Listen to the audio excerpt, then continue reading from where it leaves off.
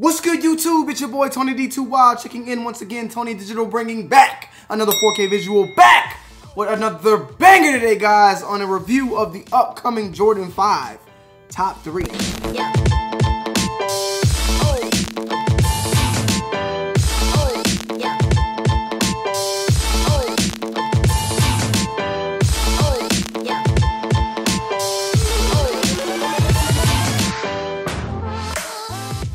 Guys, today we have our hands on the Jordan 5 Top 3 set to release June 20th.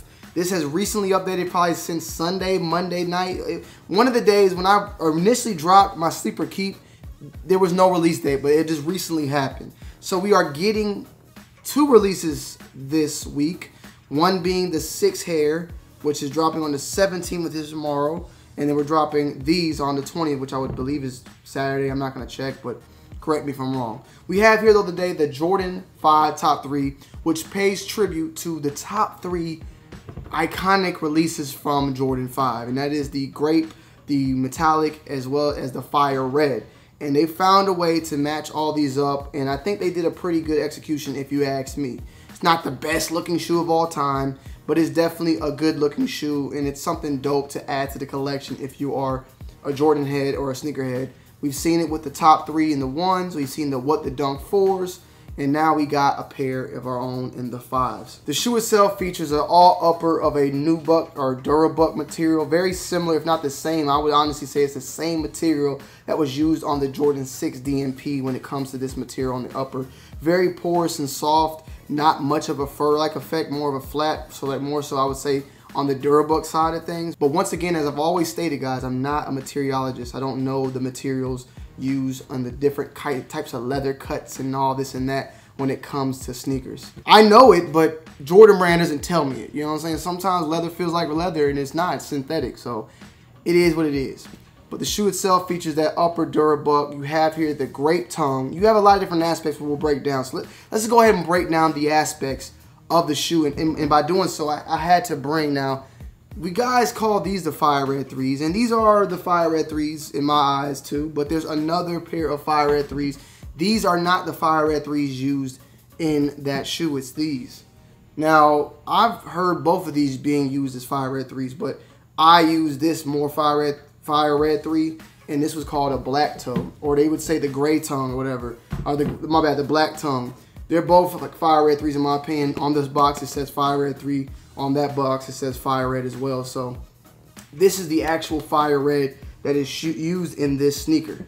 So we'll go ahead and break down the Fire Red aspect. The 23 on the side is the Fire Red 3, as well as the midsole right here. You see the black is the same. Black and red, bam, you feel me? I guess also that midsole right here where it's red. Now this isn't, of course, but this right here is the same as well. On the bottom, the red here and the red there takes from that Fire Red, and that's pretty much it when it comes to the Fire Red 3. Then you bring over the Grape. The Grape itself has the same tongue. You have the emeralds on the bottoms, which are the same, and I would also probably say, I don't know how to check the metallic, but the lace locks are black, and the lace locks here are black as well. So it takes some of that aspect from the Grape.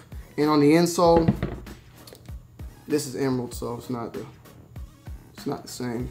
Then you have the metallic, the black metallic. Now that's not the white metallic, it's the black metallic. I would say the whole upper itself is of the black metallic. The shark fins are the metallic with the same metallic patterning. You can see the speckles and all that. The Nike Air on the back is the same right there. And yeah, I mean the lace lock is red, so I don't think it got it from that aspect. The bottoms don't really feature anything. Maybe the toe box is where it gets it from. So that's about it, man. You got them mixed and mashed up together very well, in my opinion, to bring out a pretty decent looking shoe. From some aspects it can look tacky too, but to me I think overall they did a well job, and I can't get it all on camera. There's just too much going on. Can I get it all just to make it look cool for the viewers? Can I, camera? Let's just see. There it goes. Yeah, I like that. Top 3 in full effect. But overall, man, I think it's a pretty dope shoe for a collector's item. At least for me, I'm gonna rock them. I'm gonna wear them. I'm keeping them. They're in my collection. I still got my top 3 ones. I still got my what the dunk for. So, you know, sometimes I cop and I do let it go. But this one in particular, I'm keeping with me. The retail on these are $200 flat, so you will be paying that $200 at $10 premium charge.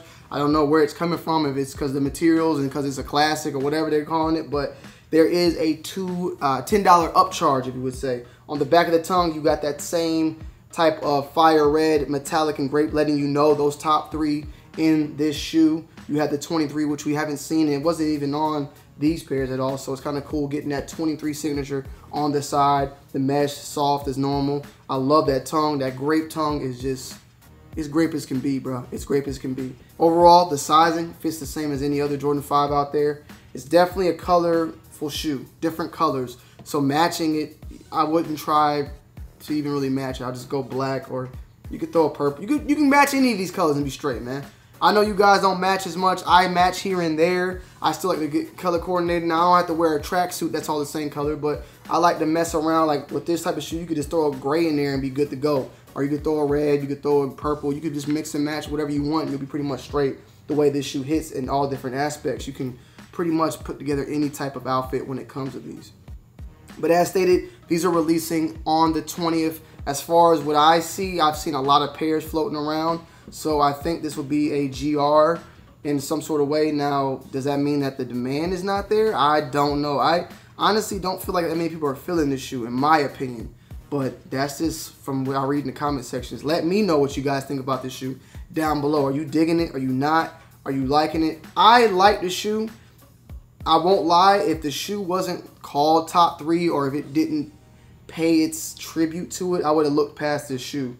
But the fact that it is given that recognition and it will be remembered as a top 3, I wanted to add it to my collection. Now, I know that may sound like a hype beast type of statement, but pay attention to what I'm saying here. You know, the Jordan 5 Inspire that's coming out, that's the Oregon Duck. They're letting us know it's like the Oregon Duck, but they're calling it something different. That kind of hurts me a little bit more. Like, man, I really want the Oregon Duck how it is, but they're doing this, so I can kind of respect it a little bit, but at the same time, it kind of hurts because they're not really paying it. Like, they're not making it obvious. They're trying to be subtle with it. With these, they're letting us know top 3, metallic, fire red, grape. The best of the 5s are in this shoe, and it kind of just makes it, I just like the story behind it. I just like the theme, I like the story, and it will always be remembered that way. You know, it's not going to be like, oh, this is Jordan brand trying to recreate this, but they're not calling it that. They're making it well known that this is the top 3, and this is what it's supposed to be. These top 3 shoes right here. So yeah, guys, I hope you guys enjoyed today's video. Make sure you leave a like, comment down below, and subscribe to the channel if you're new. Let me know if you got any questions down below. I will be in the comment section. I'm dropping this at 9. I'll be in the comment section commenting until at least 9:30 to you guys if you have any questions, or if you just want to say anything, man. I appreciate all the birthday wishes, and let's keep this thing rocking out, man. I got another banger for you guys dropping maybe tomorrow, if not Thursday. We got a lot of stuff coming in. Like I said, we are just dropping. We're not flopping, we're dropping, baby. It's your boy Tony D2 Wild checking in. I'm checking out. I love y'all, man. Peace. Go follow me over on Twitch right now, man. Tony D2 Wild. I'm out.